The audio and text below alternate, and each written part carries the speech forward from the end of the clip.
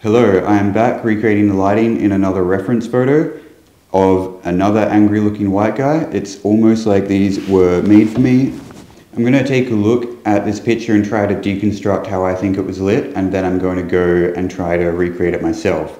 So straight into this, obviously we've got these back two lights for lamp and this bluish light at the back. They're actually doing almost nothing to his face, so we can almost completely remove those. And to be honest, I will probably just Photoshop those in when I recreate this later on, because I don't have enough lights to add those as practicals. The only thing those two lights are really doing is adding this blue outline right on him there.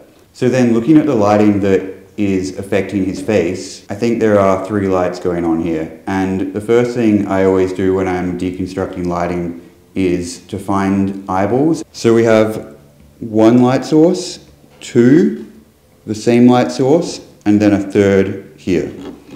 Something I want to mention about looking at lights in eyeballs is that eyeballs are convex. So when you're looking at lights that are on the edge of the eyeball, they can actually be further away than what they look like if you're imagining the eyeball as a flat mirror.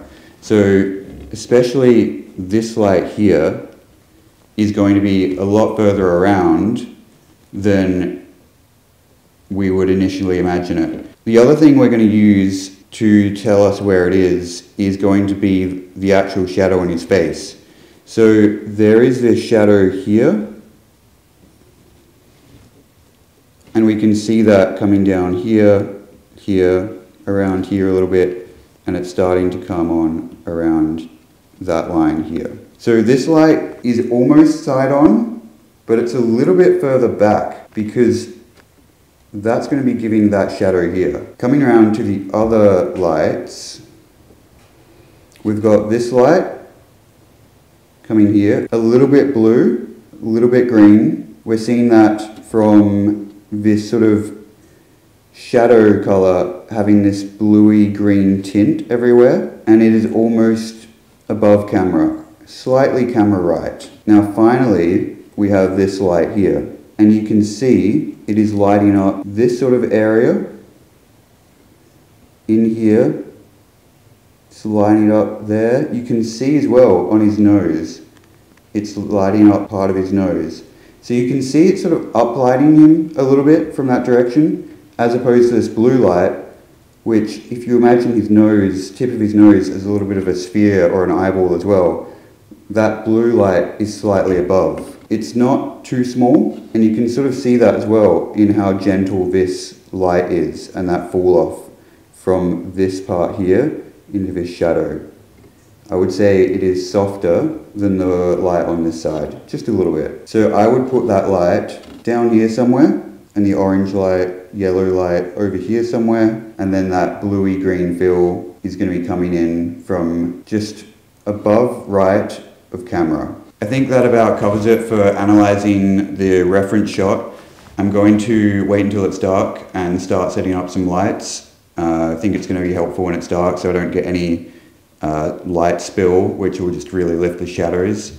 And I will see you guys in the setup. Alright, note to self, just buy more lights. Alright, could I get you to sit facing like head like that? I guess I need to turn everything up to compensate for the fact that that light is too bright.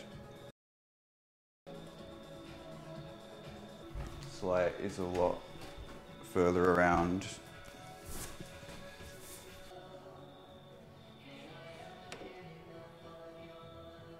Oh yeah, and that light needs to come around way more. Sorry.